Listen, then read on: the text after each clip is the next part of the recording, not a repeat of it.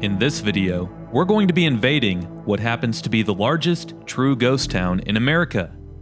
Picher, Oklahoma is the name of this forgotten place. It sits along the Kansas border about a dozen miles west from Missouri. It was September 1st, 2023 when I came through town.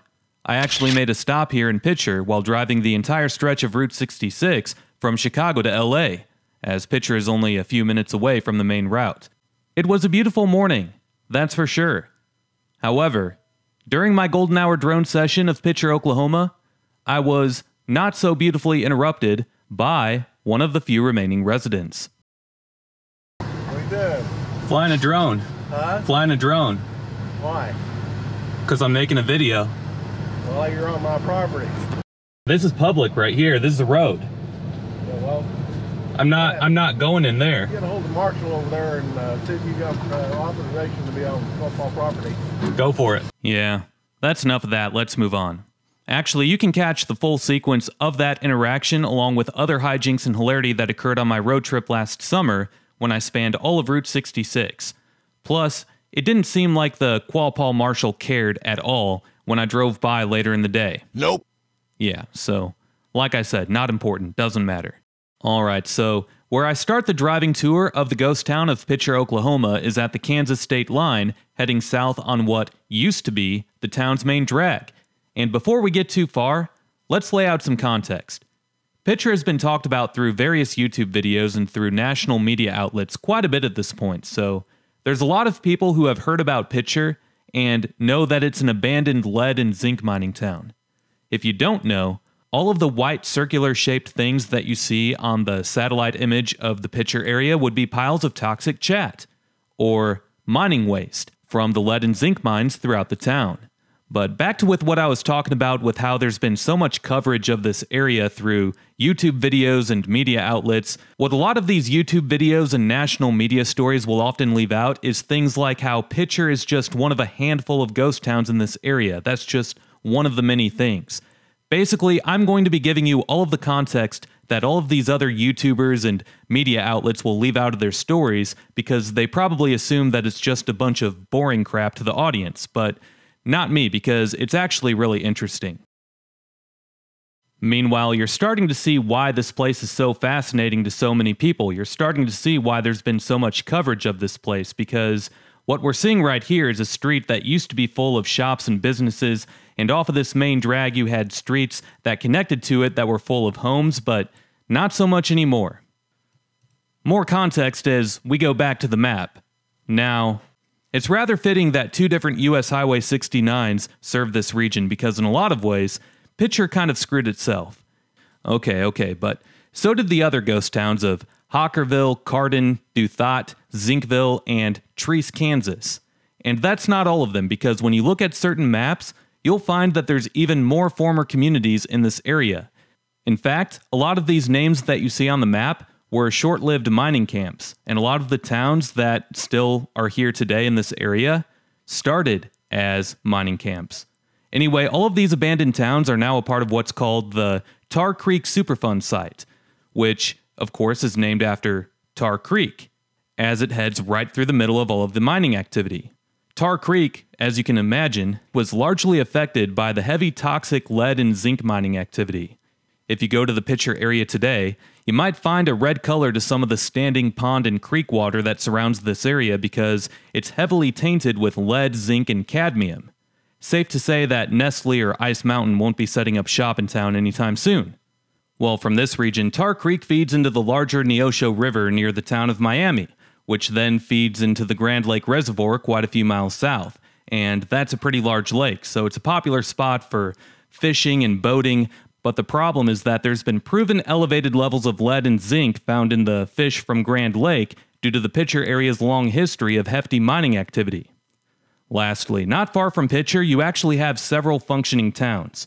For example, downtown Joplin, Missouri is only a half hour to the east of Picher, and the entire tri-state region that Picher is a part of has a population between 200 and 300,000, so compared to the average area across Kansas and Oklahoma, yeah, Picher isn't necessarily as isolated of a town as one might think. When you look at some old pictures of Picher, this place looked like any normal town with a layout of grid streets. It had a nice concentration of single-family homes filling up the town space. It had commercial businesses and other buildings off of the main drag. The only thing that wasn't normal, of course, was the multiple giant piles of chat. Here you can see what the old downtown area looked like before the 2008 tornado came through and ripped out most of everything that remained. More about the tornado later on. Let's start from the beginning of the Picher history timeline. The area that Picher is in is often referred to as the Tri-State Lead and Zinc District.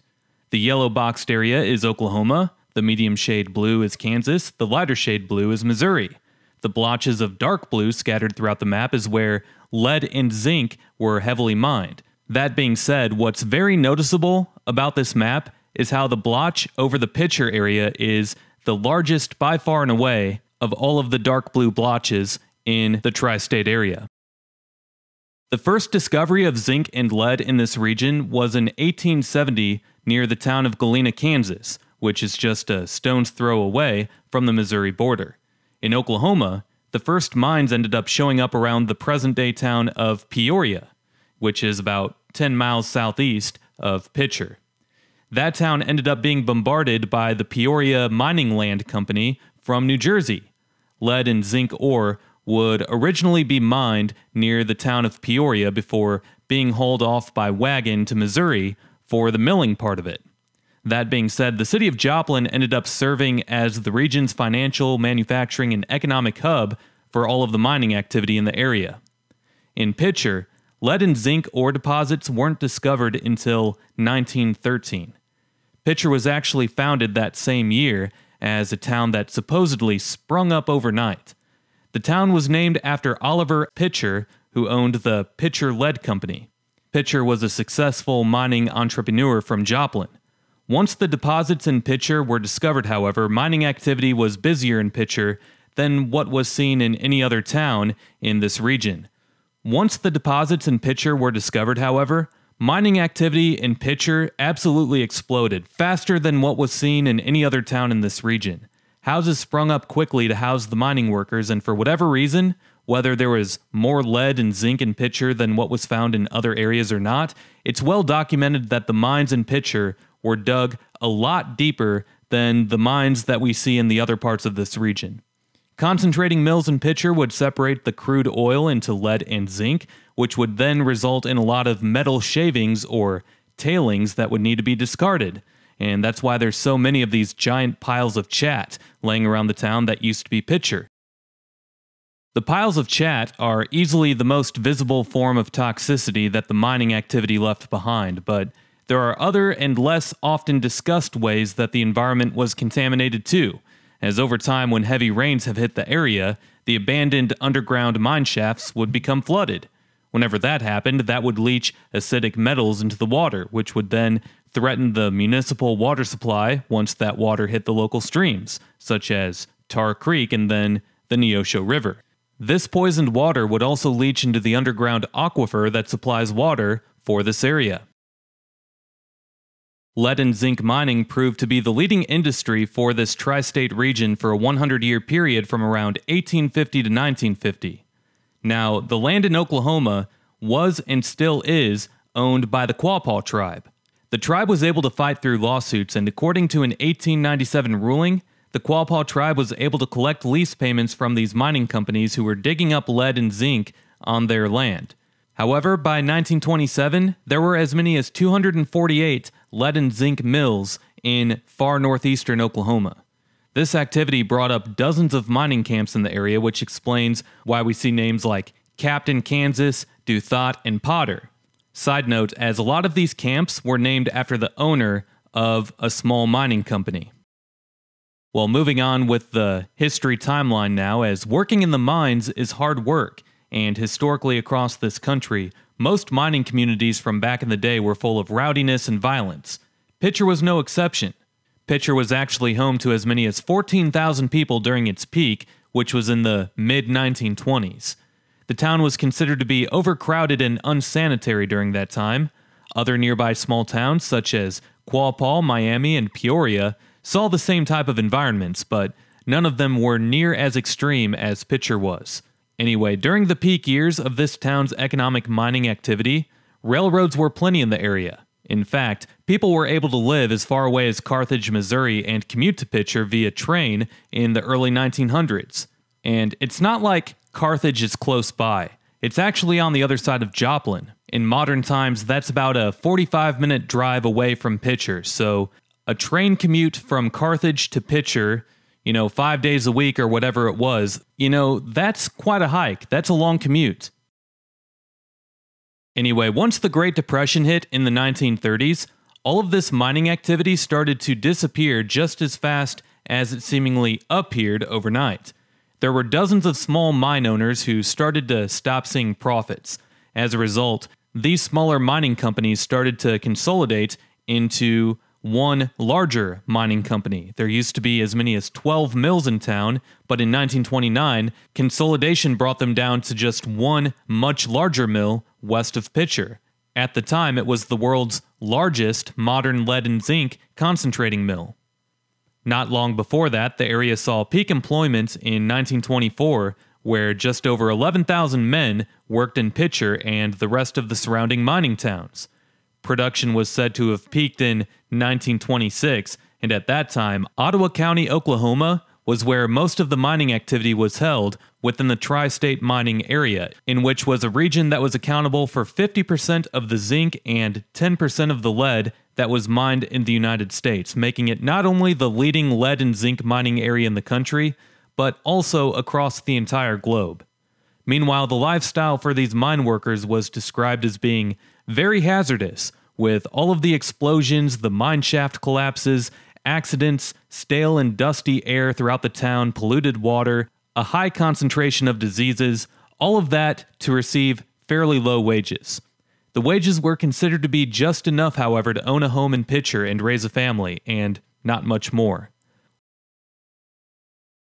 But yes, times started to get really tough around the Great Depression, just like they did across the rest of this country. So much so that labor strikes started to arise in Picher.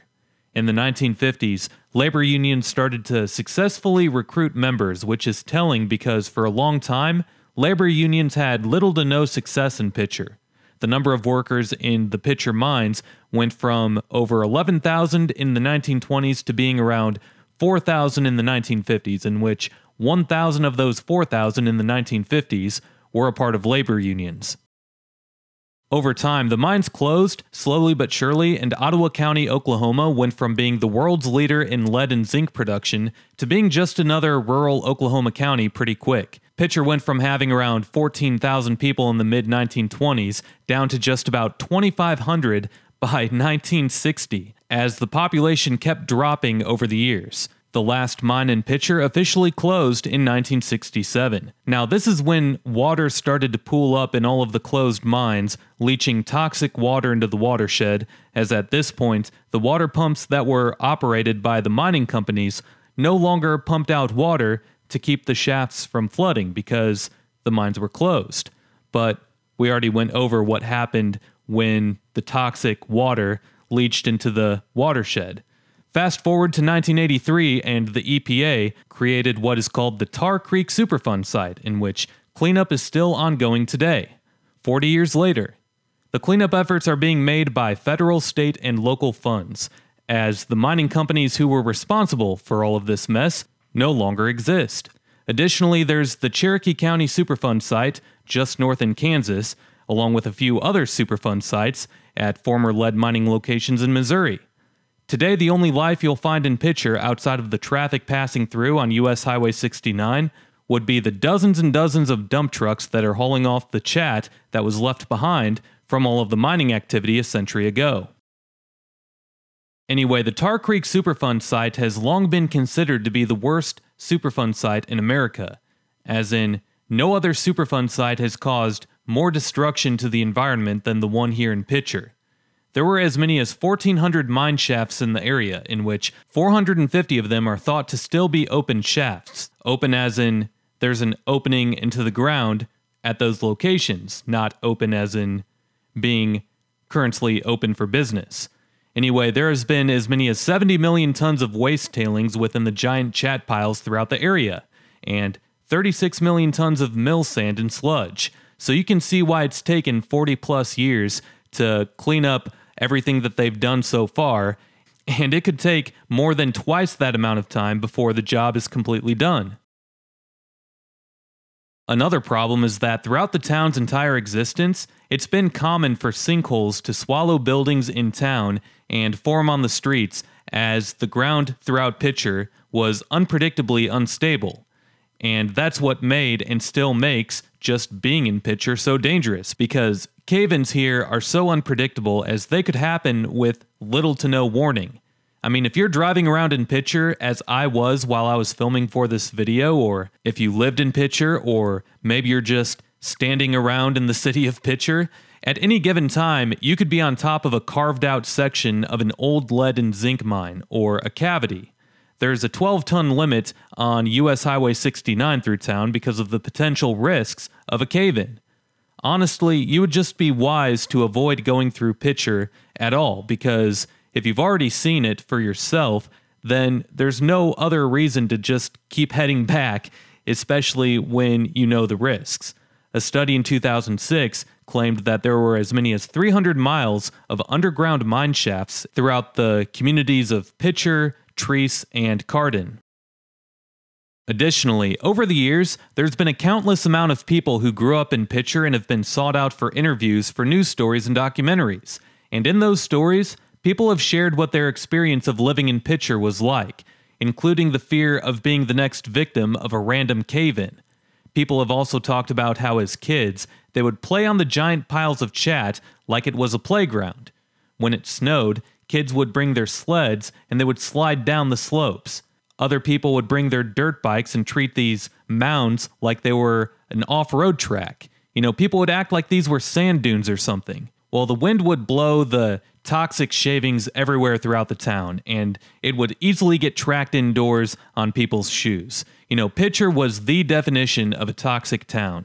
It was also well documented that the children who grew up in Picher had elevated levels of lead in their blood, and today, we know what severe damage that can do to developing brains. The test scores at Picher High School were always below average, and the reasoning for that, unquestionably, is because of the exposure that the town's residents had to lead.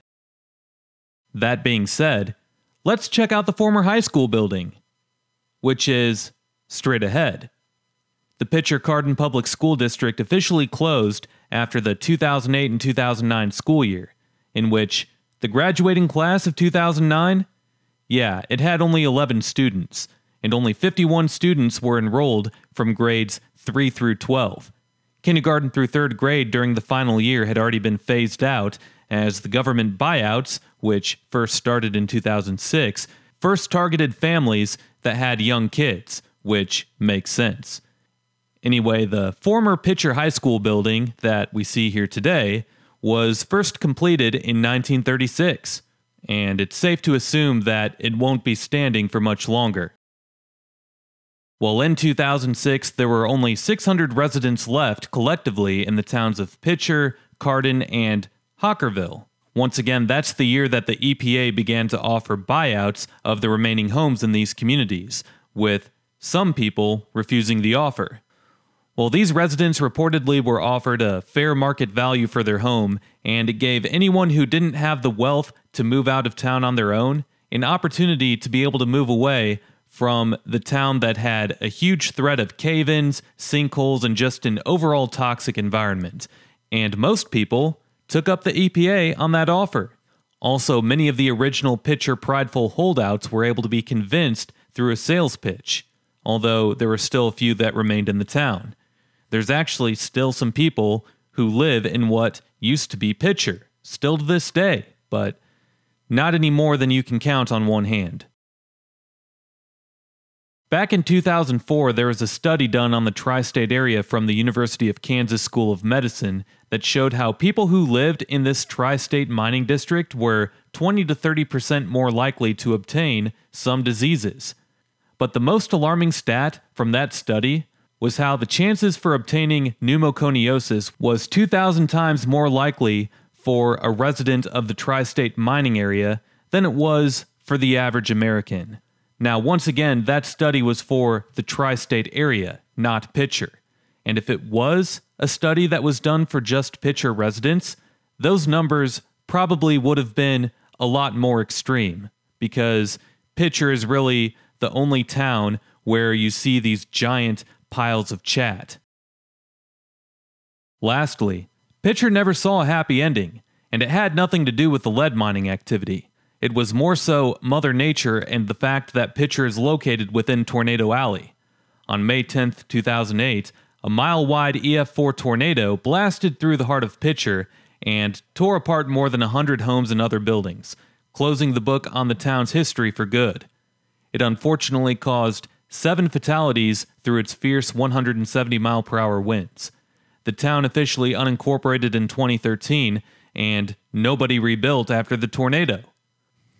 Side note with that, because honestly, I feel like that could happen to many rural towns across America, especially in Kansas and Oklahoma, Nebraska, the Dakotas, the remote parts of Texas. All it will take is one massive tornado, and whether your town is a Superfund site or not, if the economy doesn't justify rebuilding, I feel like this could easily happen to a lot of small rural towns across the country, where an EF4 or an EF5 could take out an entire town, and we might not ever see a town in that particular spot ever again.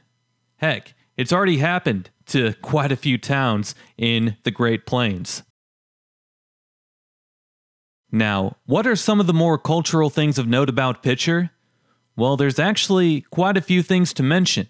Outside of the 10 or so viral YouTube videos made here over the last year, mine will probably be an afterthought since mine came later, but outside of YouTube videos, there's been quite a few professionally done documentaries on the town.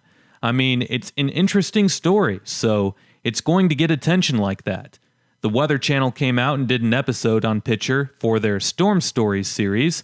A PBS production called The Creek Runs Red was made on Picher, the name coming from the toxic metal-tainted water that pools around in the area.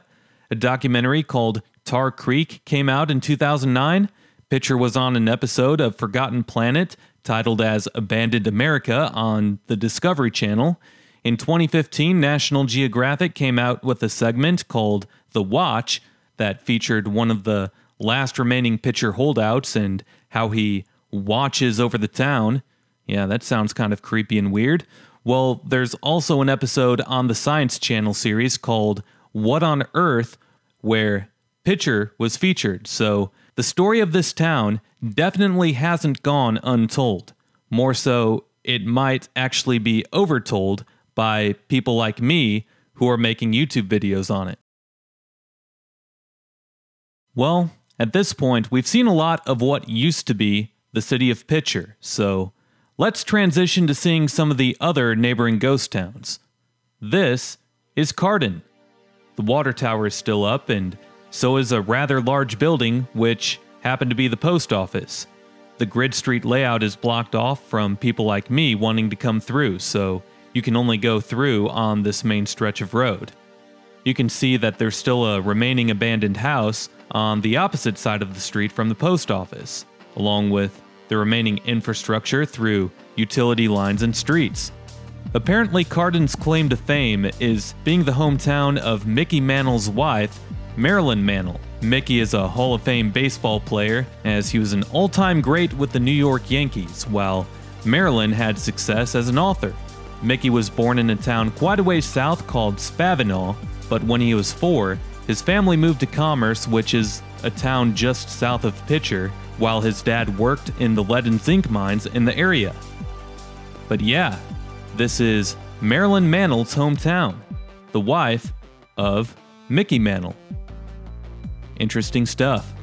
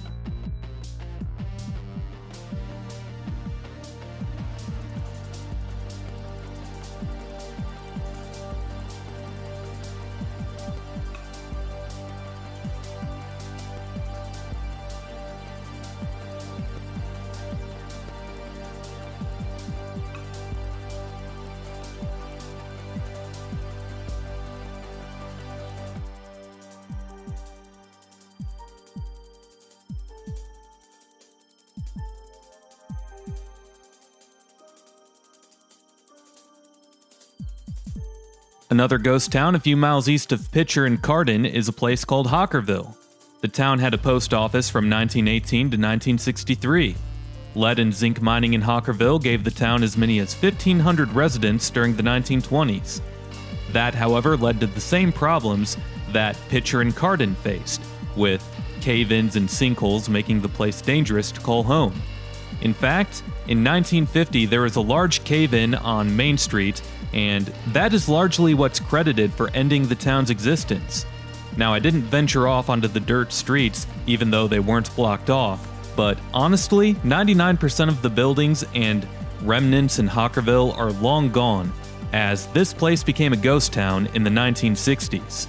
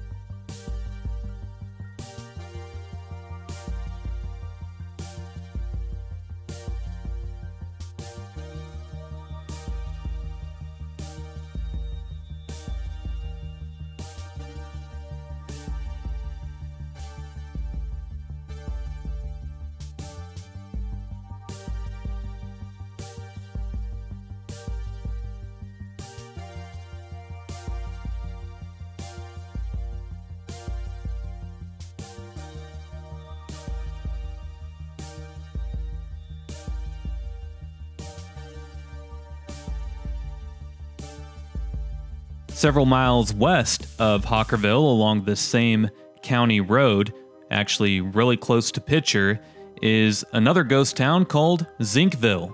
Zincville used to be called St. Louis, and it was named after the St. Louis Smelting and Refining Company, which operated several mines in the Picher area. Well, in 1919, the town's name was changed to Zincville after being founded in 1917.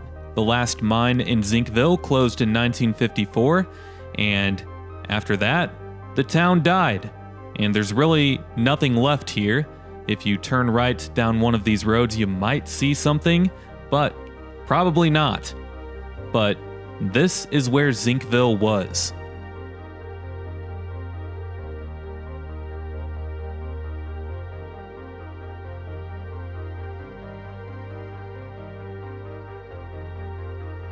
And of course, if you keep heading west down this road, it'll take you back to Picher, in which, during the winter, there can be some pretty chilling scenes in the ghost town of Picher, Oklahoma.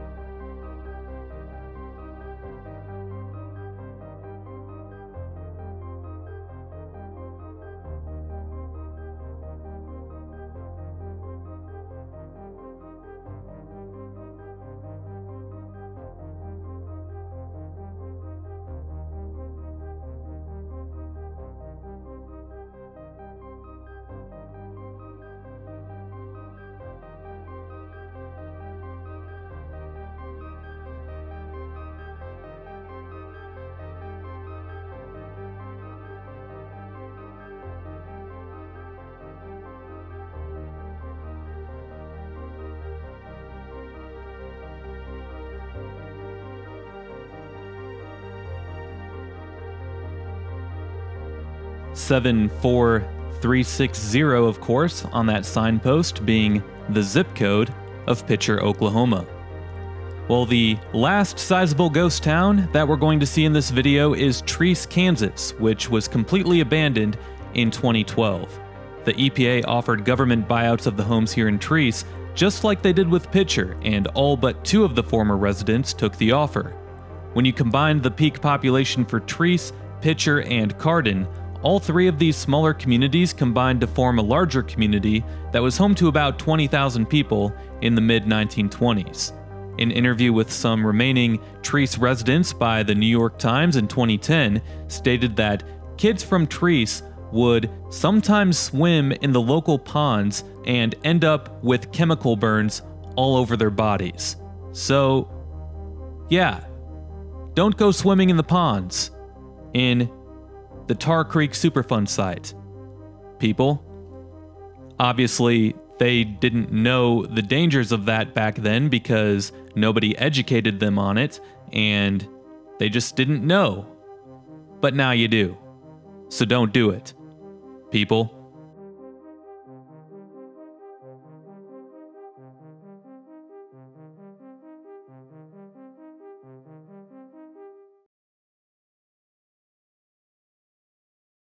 Final thoughts here, as if for whether or not Picher is the largest ghost town in the United States like my video title so claims, well, when you do a Google search for the largest ghost town in America, Google says that it's Jerome, Arizona. Now, I've never been to Jerome, Arizona, but a Google Street View snapshot of the downtown area in Jerome, Arizona makes it look more like a tourist town rather than a ghost town. Now, after you do that, get back on Google Street View, head over to Picher, Oklahoma, and drop the weird orange guy anywhere within what used to be the city limits of Picher, and I guarantee you that you'll find no signs of human life anywhere other than dump trucks and cranes that are chipping away at the 200-foot high piles of toxic chat that's standing around everywhere. Anyway, point is that Jerome, Arizona looks nothing like a ghost town when you have all of the tourists and other people roaming around, plus there's still a couple hundred people that call Jerome, Arizona home. And after doing other research on other ghost towns, all I found were other similar towns like Jerome, Arizona that were old mining towns that have turned into tourist traps due to the overall ghost town vibes of those places. And I'd say that Picher, Oklahoma easily qualifies as the largest true ghost town in the United States. And it helps that you have other neighboring ghost towns such as Treece, Kansas, Cardin, Zincville, and a few others to make this whole area just feel like one large abandoned town. Well, with that said, I do end the video here. And do me a favor, as if you enjoyed this video, make sure to drop a like, comment, and subscribe if you haven't already, as doing all of those things helps these videos destroy the evil monster that is the YouTube algorithm. Also, make sure to hit that notification bell so that you can be notified every time that I upload a new video. If you enjoyed this video, then you might enjoy checking out some of the featured playlists on this channel. Videos with amazing insights on other places like what you saw here can be found in my Ghost Towns playlist, my USA Small Towns playlist, my Oklahoma playlist, or in my Kansas playlist. Last but not least, if you can't get enough of me on here, you can always go follow me on my other social media accounts, and those links are below. We'll see you next time. Peace.